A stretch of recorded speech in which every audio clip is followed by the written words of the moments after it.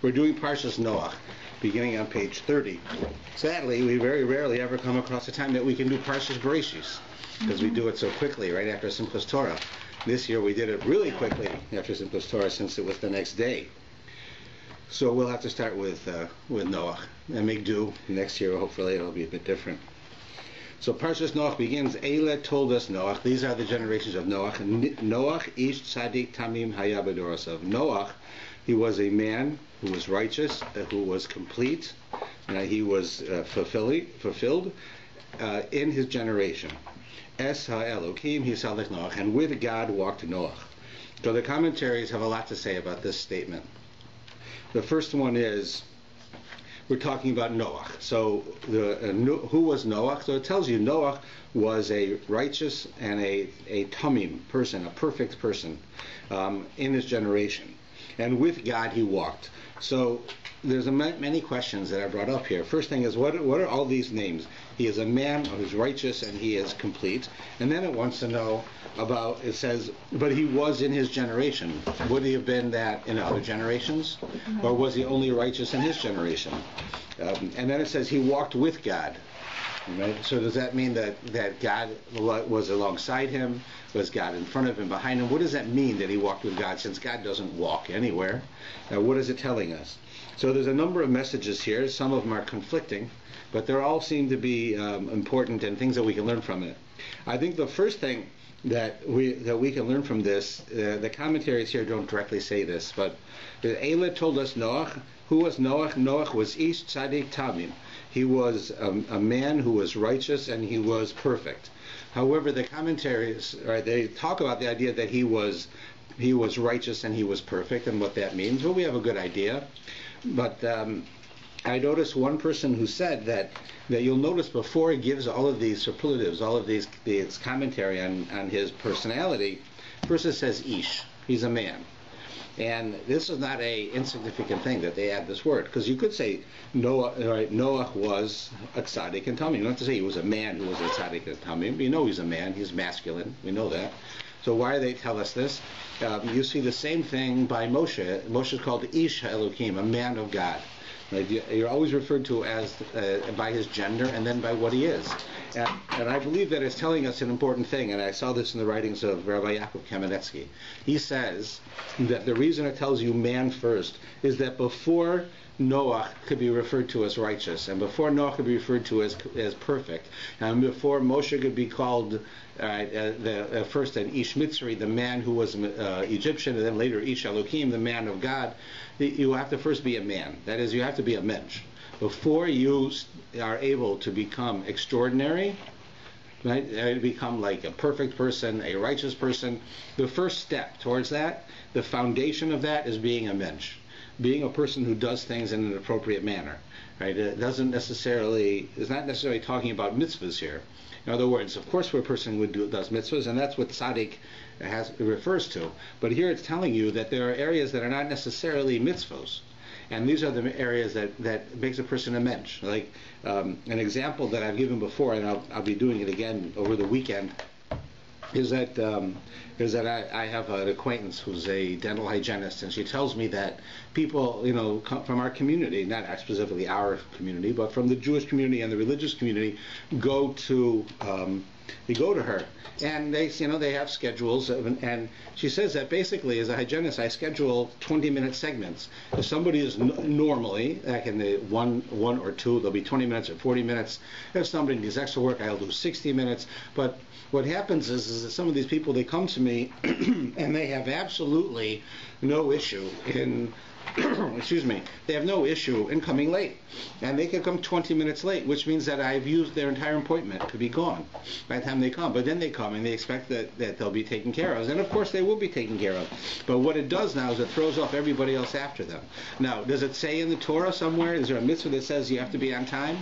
Is there any, like the Torah doesn't say if you make an appointment with your dental hygienist you have to be on time? It doesn't say that anywhere in the Torah.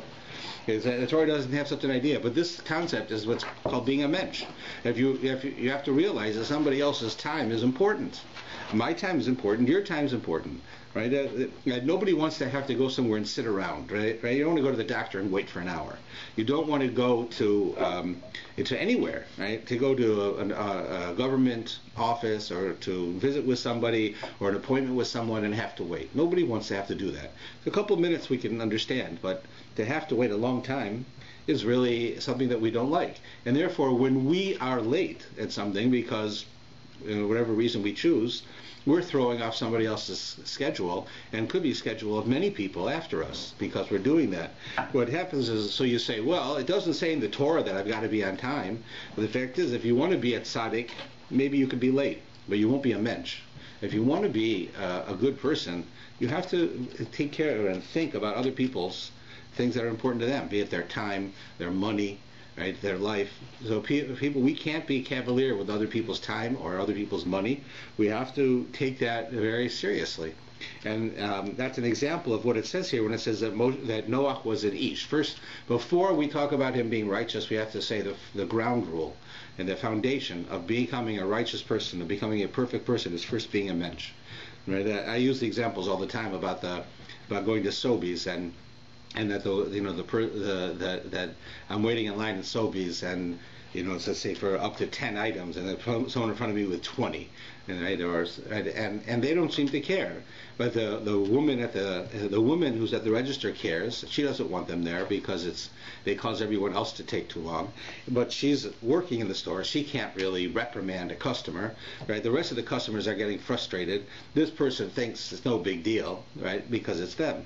But what happens is everybody's late because of it. Or the example that I use a lot is over at Chabad Gate there, where you've got people. You have a parking lot, and people park in the fire lane to run in. Everyone says, I only need to be here for a minute. I have to do a mitzvah. I have to buy my wife flowers for Shabbos. And they go and do that, and then you could have it very easily that absolutely nobody can get out because they're parked there. For sure, it's hard to get out, but there are times when nobody can go in or out of that plaza because some guy decided he wanted to buy, Mishpacha magazine for Shabbos for his family, and because of it, everybody else who's there is going to be stuck. Right? He's in a hurry because he doesn't want to be late for Shabbos, so all of us will be late for Shabbos because he parks in front of the exit.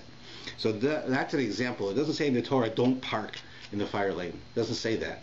You have to be a mensch. That's the rule. Right? So that's what Rabbi Kamenetsky says. The Eile told us Noach. Who was Noach? Noach Ish. First, Noach was a mensch. Then he was a tzaddik, and then he was perfect, right? Which are important, but he was a mensch first. And you see that in all of these occasions when it talks about somebody extraordinary, it always refers to them first by their gender. And it's not really because he's a man or a woman. It means more so that he is a disciplined, he is a genteel, sophisticated person who acts with a certain amount of courtesy to others. And that's what that's saying. But then we ask the question, it says that he was righteous and complete in his generation. So we have to ask, does that mean if he was a different generation, would he not be righteous? Is he only righteous in his generation?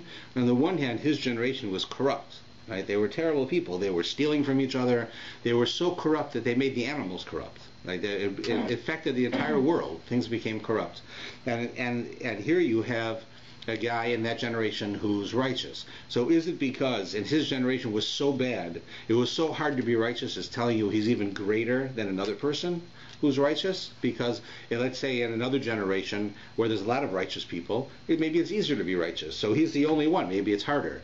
Or maybe what you're saying is that in his generation he was righteous because compare him to everybody else, he is not so righteous. But he's more than everyone else, so we call him righteous.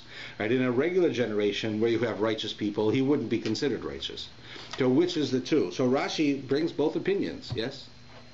What does it mean he was complete?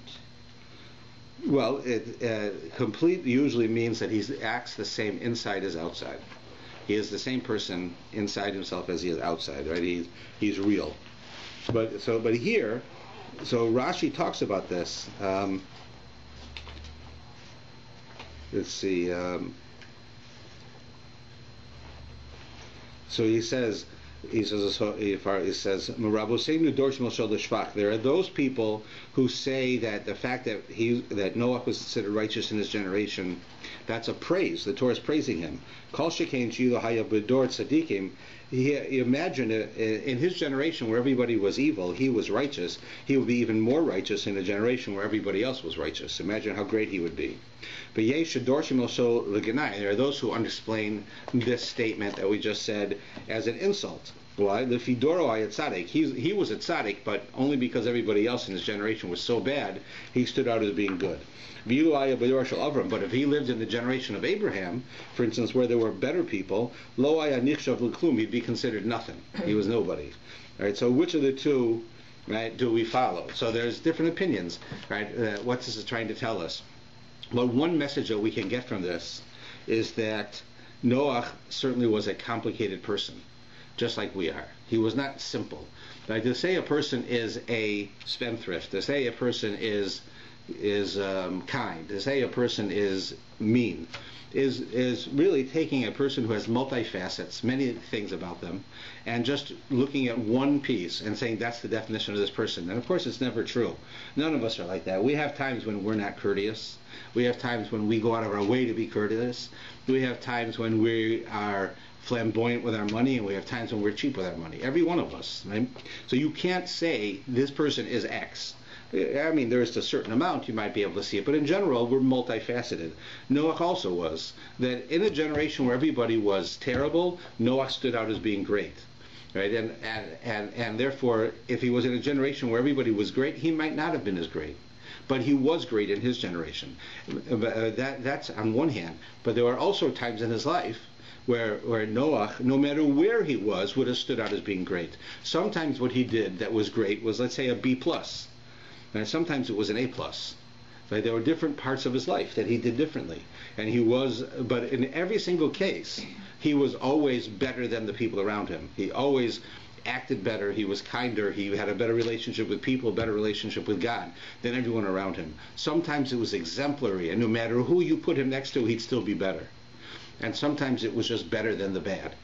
So you see from this that just like Noach is multifaceted, we are as well. And that we can't, when we judge people and we deal with people, we can't judge them very simply and say, this is just how they are. They're just not nice. I don't want to be with them.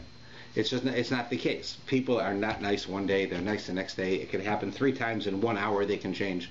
Right? We try to help ourselves, but we all have bad days, we all have good days. And so here it shows us Noach does that as well.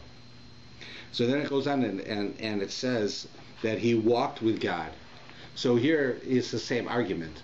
Did he walk with God? One opinion says, well, really, the only reason Noach was considered great was because really Noach was only better than the lowlives of his generation. Everybody in his generation were criminals, so he wasn't a criminal. It's like a person who's born into a family where everybody in this family are hitmen. That's what they do. The father, the mother, they're hitmen, and they had their jobs to kill people. And then they got married and they had children, so they raised their children to be hitmen.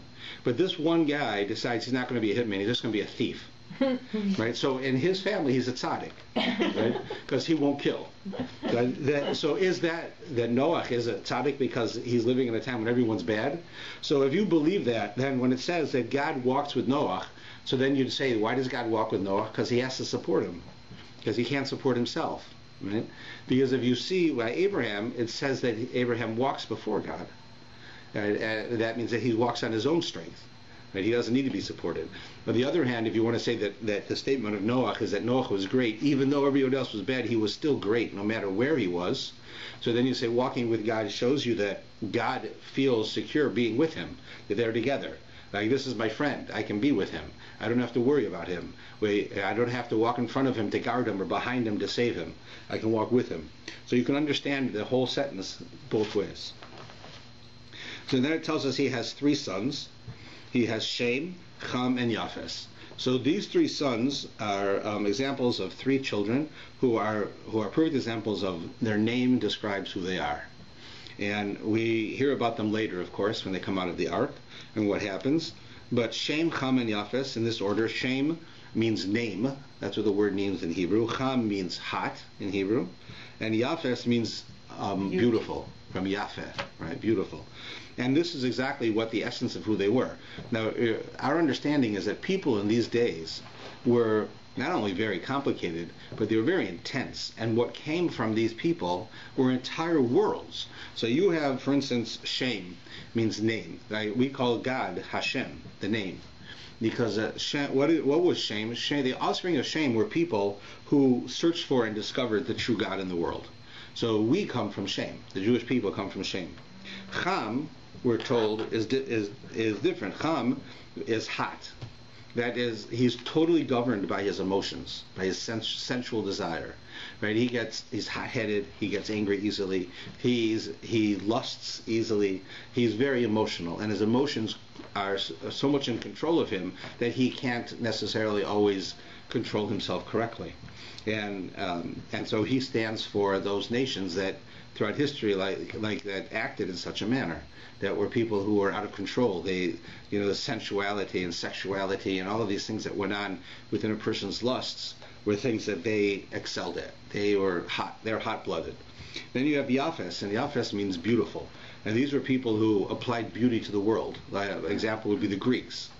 The Greeks may have been corrupted, but their goal was to bring philosophy into the world, to raise the human spirit through human activity. So they had the best in sports, so they created the Olympics, and they created that idea of secular philosophy, like Aristotle and all of this. They have artwork, beautiful art they came up with. So their whole idea was to add a dimension to the world of beauty, right? And therefore the nations that followed, that came from him, took beauty very, very seriously, like the Greeks. Right? So you find those are the three sons. And these, of course, these three sons go with Noach into the ark later on, and when they come out, the world is populated by people who come from these three sons and others. And those who come from these three sons are going to have these similar types of character traits. And when later on, when Noach curses them, he curses them in the way that fits the personality. And when we get to it, you'll see. So now it tells us that the world is in a very destructive place, and God comes to Noah and he tells him, you have to build an ark. And why? Because I'm going to destroy the world with water, and we're going to start over again. All of the people of the world are terrible, and we're going to start over again. And I want you're the only one with your immediate family who you have brought them back to understand God and to be honest. They're going to continue, and the world will come from you. Everyone else will be destroyed. That's what he tells him. And he says, you have to build this ark, basically in the middle of a city, and you have 120 years to do it. And during that period, your goal is to reach out to all of the people around you who see you building an ark in the middle of a city and ask you, what are you doing with this giant ship in the middle? It's like building this, the Allure of the Seas is the largest cruise ship right now. It's like 7,000 people can go on this ship, right? The biggest ships most have are like 3,500. This is like 7,000. This is enormous. They have guests to put on a ship. So you imagine him building a ship like this in the middle of his backyard. Right? He's building it like he buys a big yard and he builds a ship for 120 years. And his goal was that over the period of 120 years, he's supposed to reach out and convince people. We will say, Noah, what are you doing? What is that? And he says, I'm building an ark. Why? Well, God says, if the people of the world don't change, I'm going to destroy the world. So he had 120 years to convince people so that God wouldn't destroy the world. Then it's a very odd idea, because you imagine, well, why does God do this? He tells them, I'm going to make a flood, so you should make an ark. Now, okay, so God doesn't want to do more miracles than is necessary. He wants to keep things within the laws of nature. So if I'm going to flood the world, you need something to live. How do you live in a flood? You live in a boat. So you make a boat. But the boat itself, imagine as big as the boat was, it had to have 2 of every animal in it, at least, right? 2 of every single kind. It had to be enormous, and it had to have, just a floor for like garbage, right? From the animals and from the food and everything. And then you had the animals, and you had the people, and it all had to be on this boat, right? So it had to be an enormous thing. Well, it wasn't all that big. It was big for a ship, but it wasn't that big, and so it was miraculous already.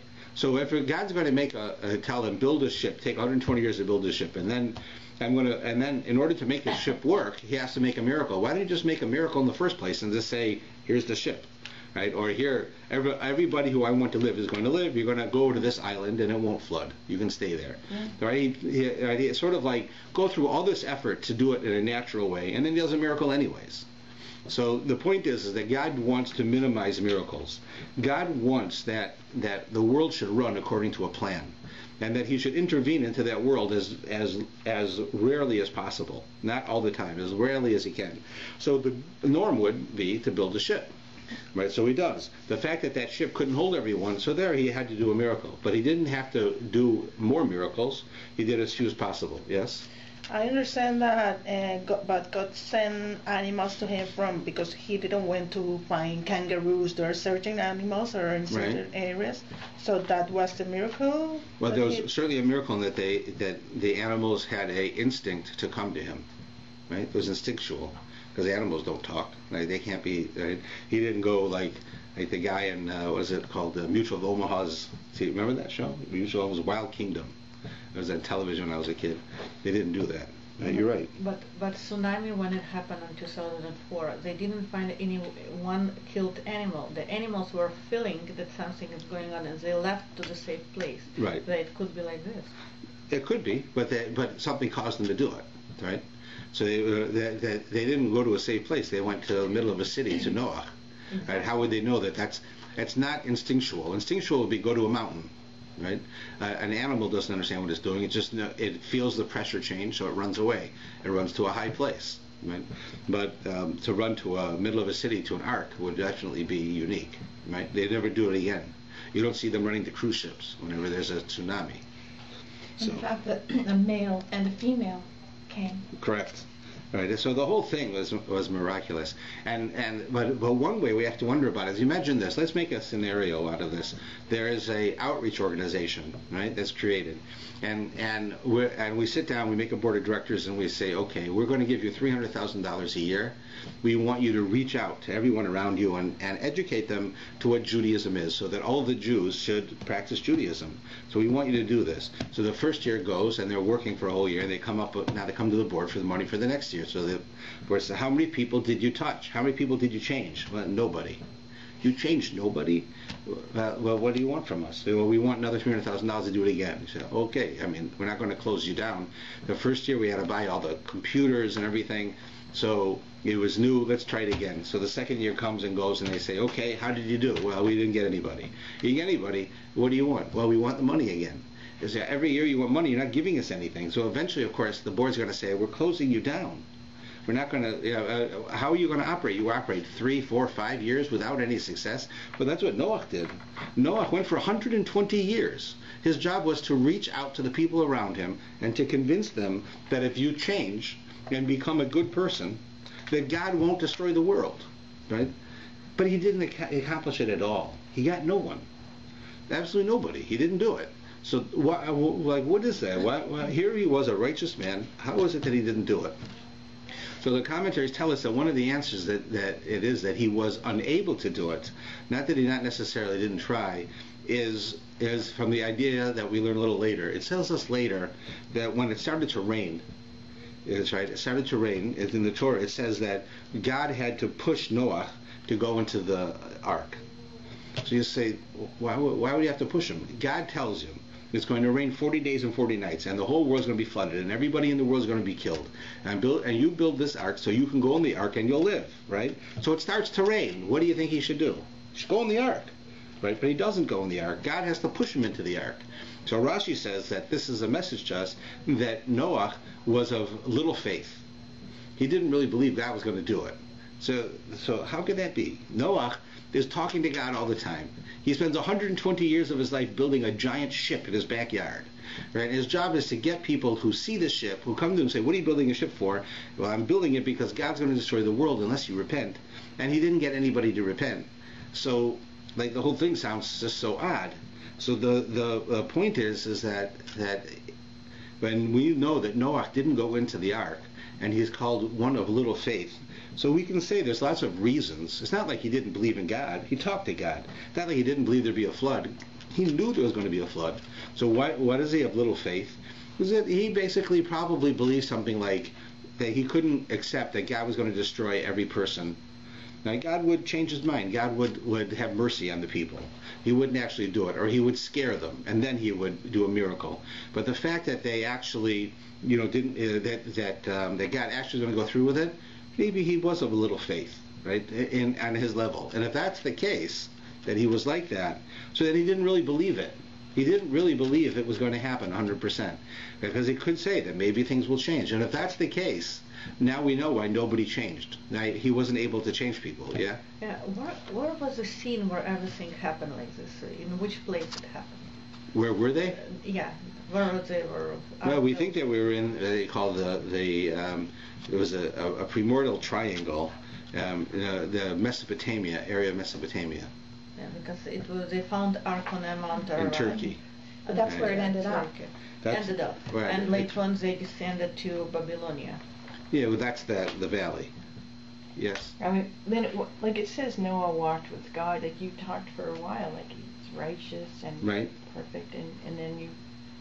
So it's not that he didn't believe there'd be a flood.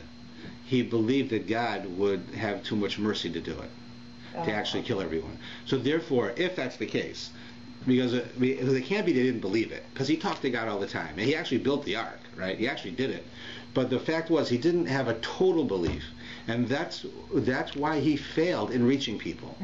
Because one thing you learn when you want to try to help someone become exposed to Judaism and the good it is for them, or you want to get someone to stop smoking, or you want to get somebody to lose weight, or you want to get somebody to better their life, you know that it's not a simple thing to do, because you're dealing with people's psyche, their emotions.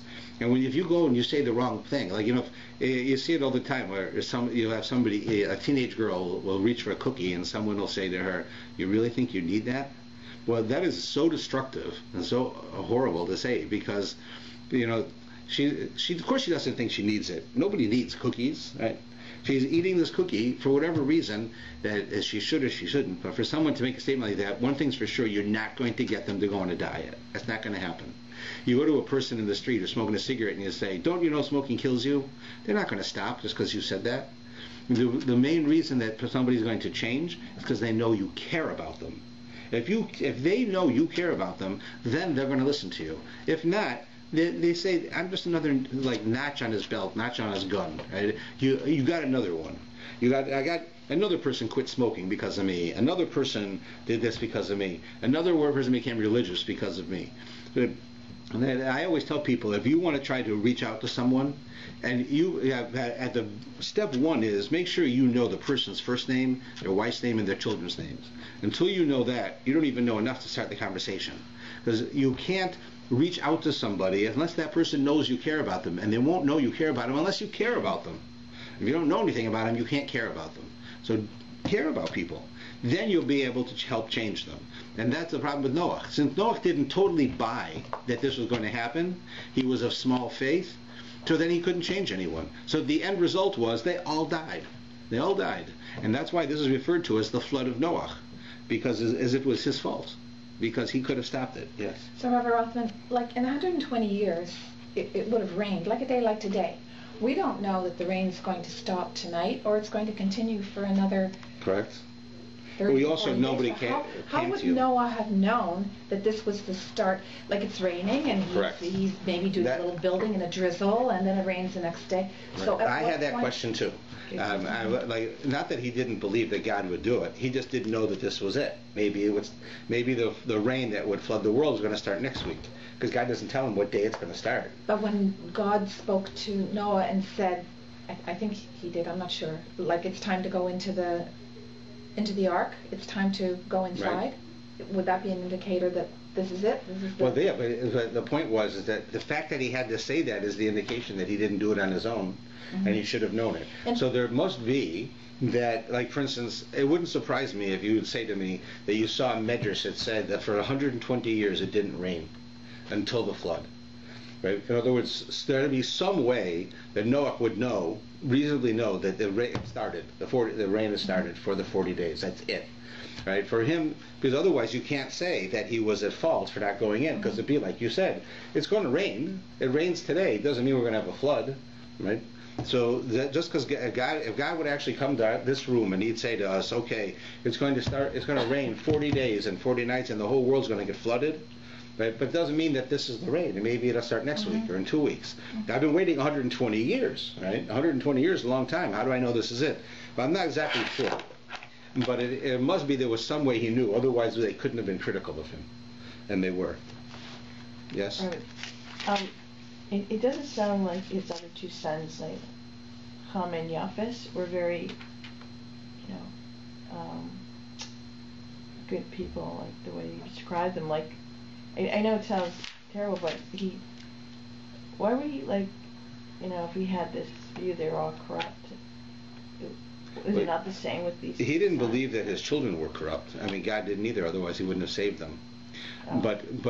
But what we see is that people then were much more, the personalities and how their spiritual DNA is handed over is much more intense than ours is today, because they were from the original people. So that that you could have a character trait in Ham that's so strong that it'll carry for 500 generations, while a character trait that you and I have, right, not necessarily would do that. It's not necessarily so strong. And in them, it was sort of like these were the first people. Everything came from them. So their personality traits and the things that they did affected everybody in the world, or at least a third of the world for each one of them. So that's how we see it. But for instance, we see in that later on when we get to the story of Noach being drunk, when we see how do they react to it, and that's how you see their personalities. We'll get to it. You'll see. So now they have the flood, right? And we go through the whole thing with the flood. Well, why would he want just Jewish people?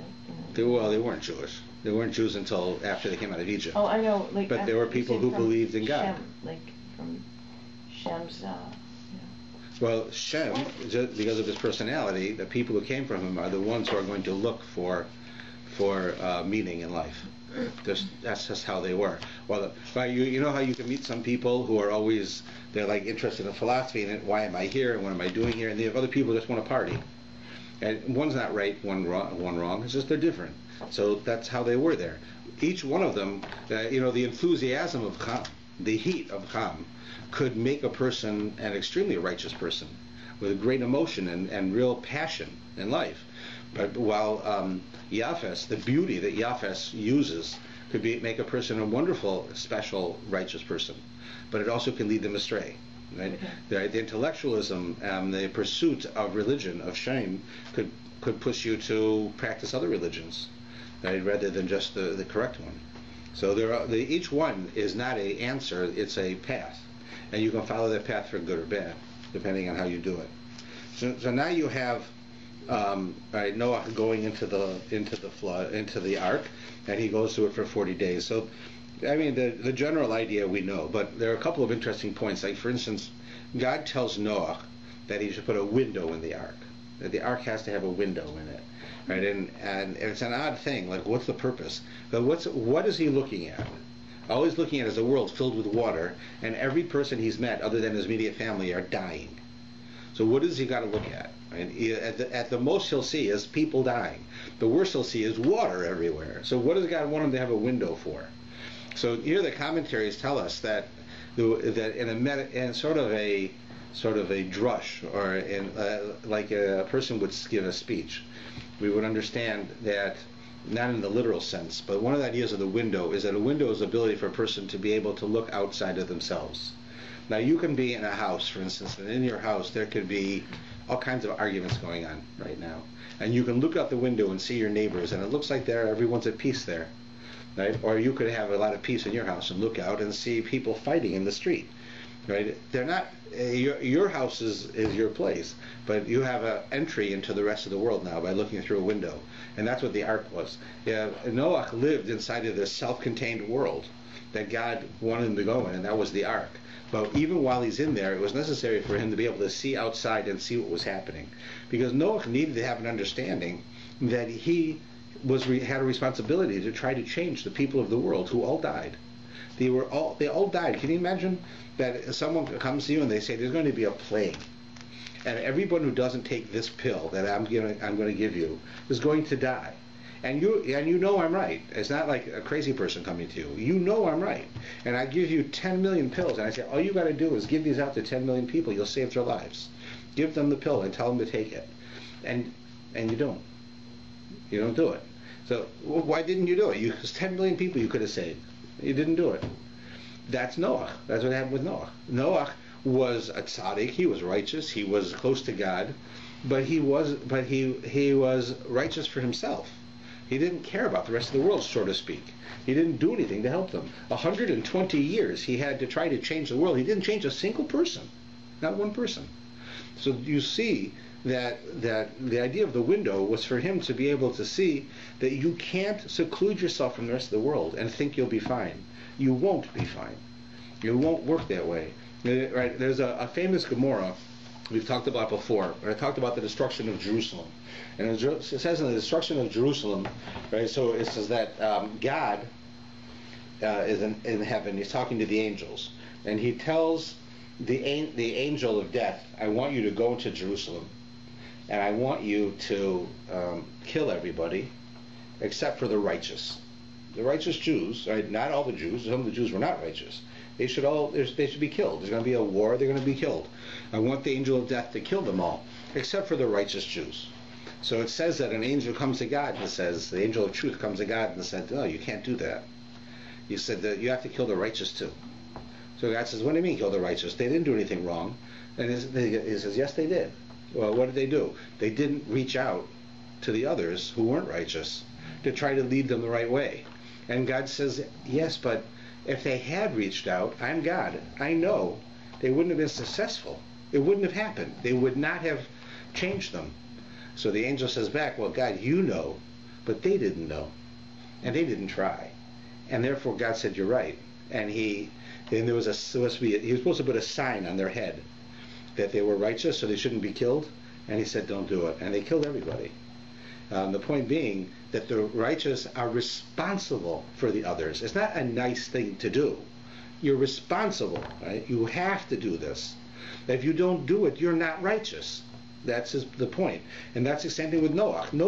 When it says that Noach was righteous in his generation, so we now can understand it in a different way. We can understand that Noach was righteous by himself, right? Because he took himself away from everybody. But he was only in his generation when everyone was bad, and he didn't make a difference in the world, right? So he was not so strong.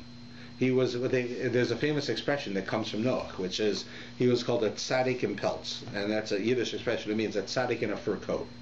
A tzaddik in a fur coat means like I'm sitting in the house and everybody's cold, and you say, "Oh, I'm so cold. I want to go make a fire." Right? They didn't have furnaces. I go put wood in the fire, and I say, "What do you need to waste wood for? I'm not cold." So of course you're not cold. You're wearing a fur coat. You're so righteous. You don't want to use the wood, right? Because you're wearing a fur coat. The rest of us have no coat. Right? You're such a big deal. That's Noach.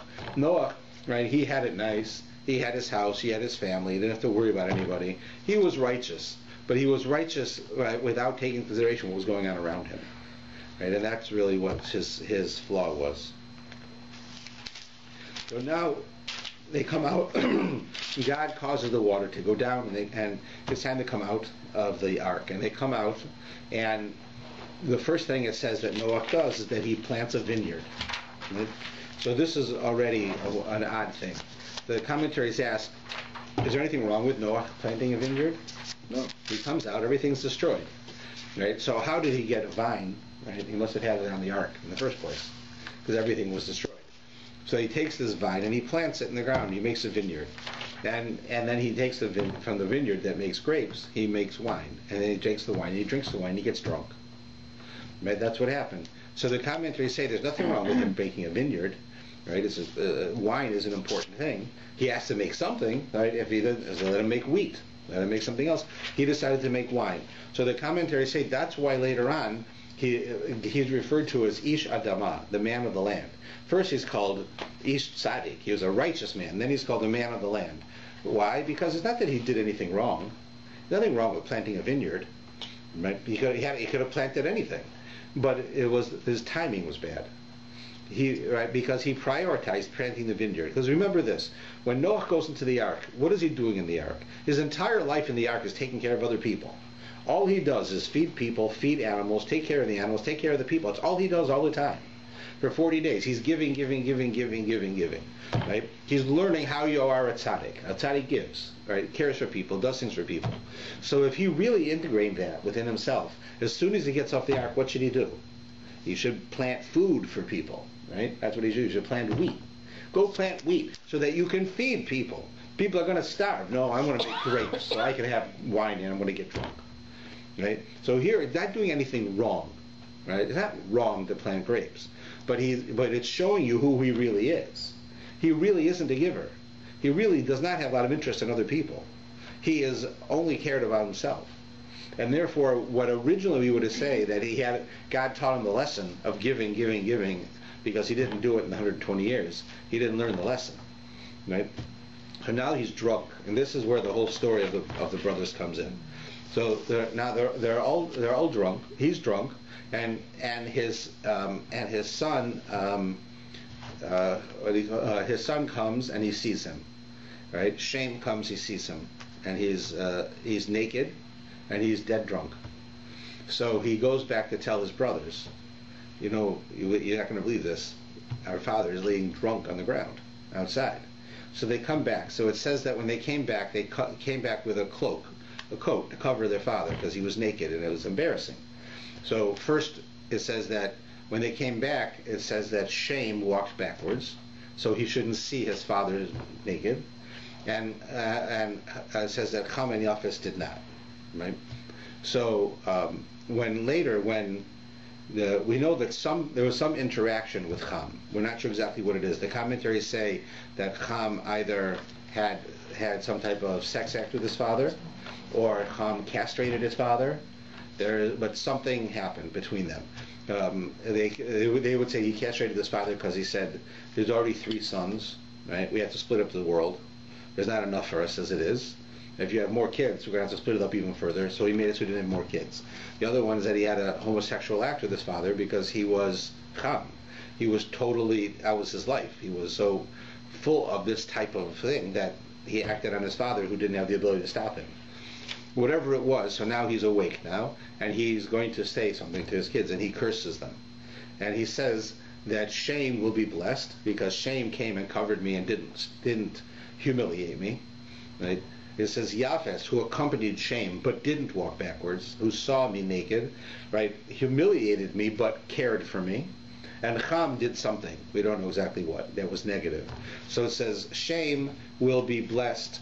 It says that Yafes, right, who stands for beauty, he will become successful and he will create a world, but he will be mostly successful when he subjugates himself to Shem. That is, the difference between beautiful art and pornography is when Yafes subjugates himself to those who have religious morality. So then art with religious morality can make beautiful art. Art with no morality makes pornography, right? Makes violent art, right?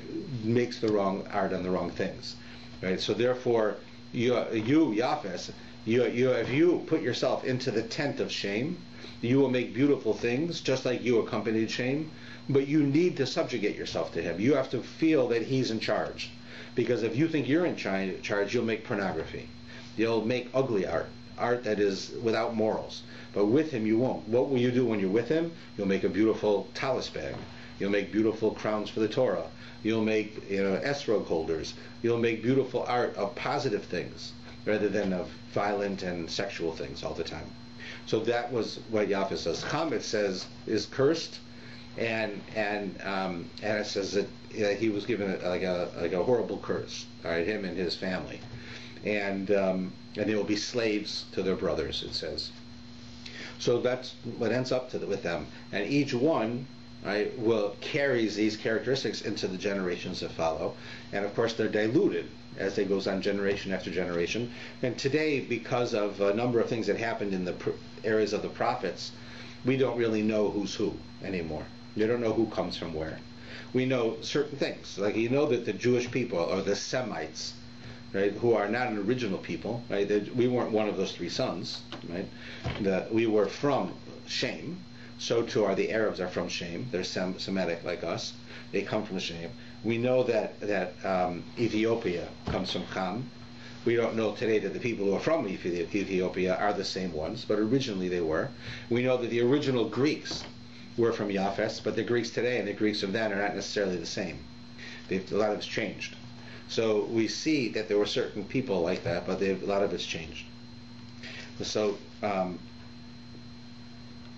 now when he comes out and after he curses them, right, then it gives us this whole lineage of people that came from them and who they were and who had which children. And if you read the names of all the children, some of them are sort of famous, and you know why they came from, who they came from. Like you've got Nimrod, who is a famous warrior, right, who fights Esau later on in history.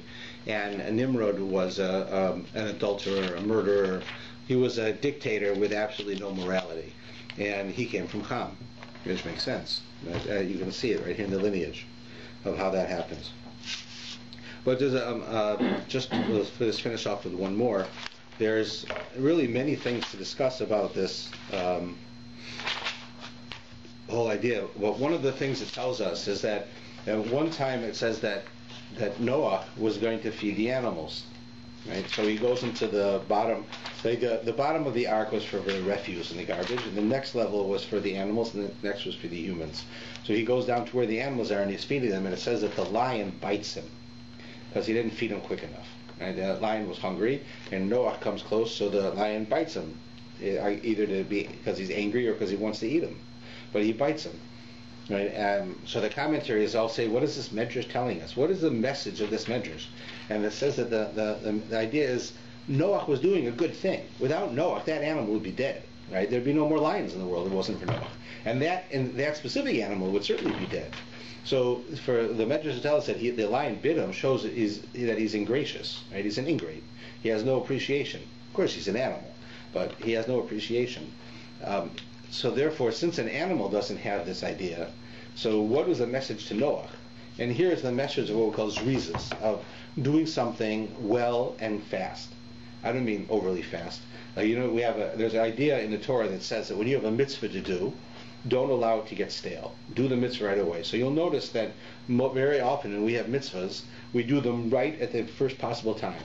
Lulav and esrog is you do in the daytime, right? So right away in the morning we do lulav and esrog. A bris is on the 8th day. It has to be during the daytime. So right away in the morning you do a bris. You don't do a bris at 4 in the afternoon. You do it at 8 in the morning. Right? Any mitzvah that comes to you should do it right away. That's called zrizas, which means with speed, with enthusiasm. You're not doing it fast. You don't do a fast bris, but you do the bris soon. Right? That's the idea. Right? So the same thing was here. He took his time. He decided, he says to the lion, what are you complaining about? I'm feeding you for free.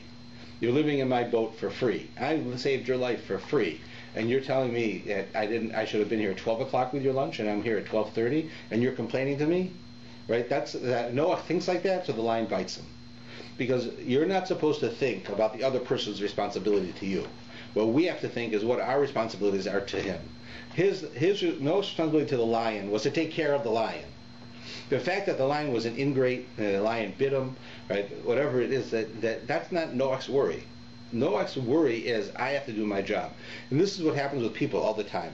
If ever I have to intervene in the personal issues between people, which I try not to, because it has very little to do with the shul, but when it happens, right, it usually happens in the following way. Something happens between two people who like each other, right, who get along with each other, and one of them is offended, right?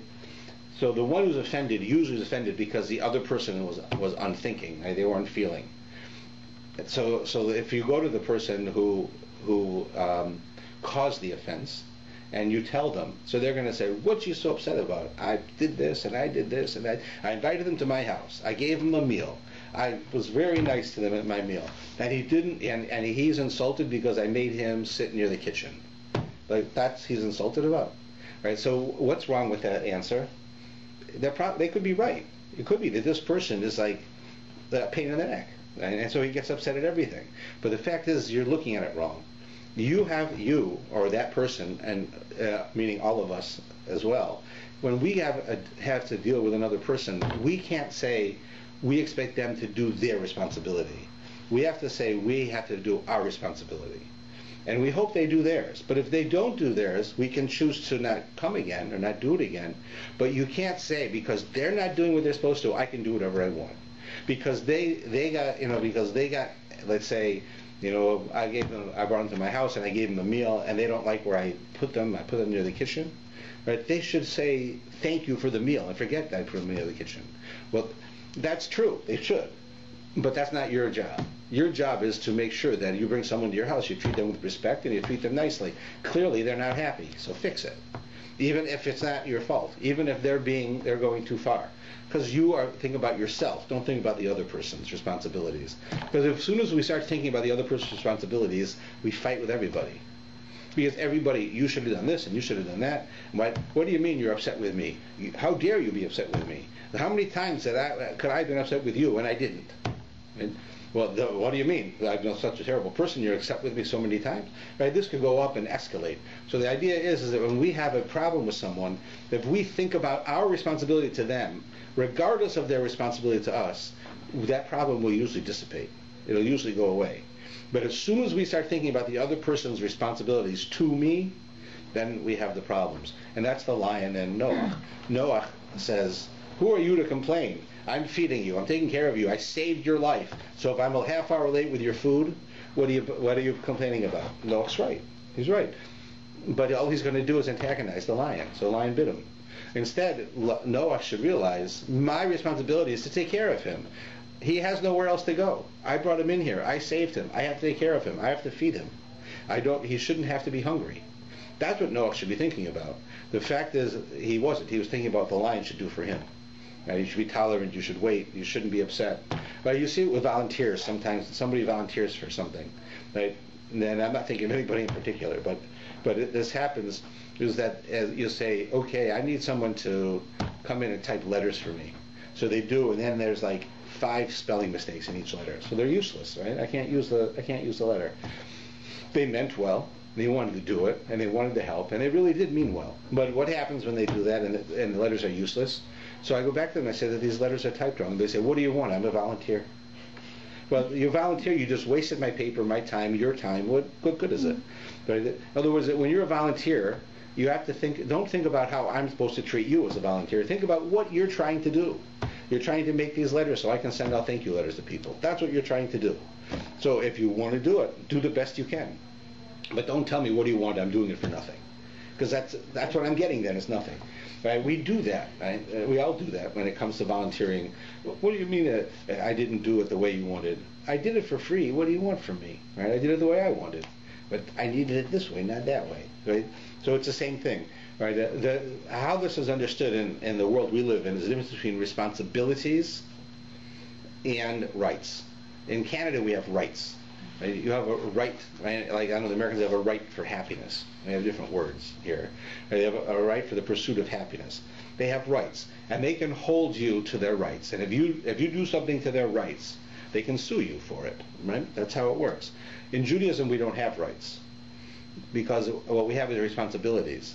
It's not that you have a right to be happy. I have a responsibility to make you happy. It's not your right. It's your right to make me happy. I mean, it's your responsibility to make me happy. It's my responsibility to make you happy. My responsibility, not your right. And therefore, as soon as it's your right, then you're always thinking about the other person. That other person has to do this for me. If you think about your responsibilities, I have to think about what I have to do for you. And if I'm thinking about what I have to do for you, and we're all thinking about what we have to do for each other, everybody has everything done, and everybody feels like they're giving, and they're happy.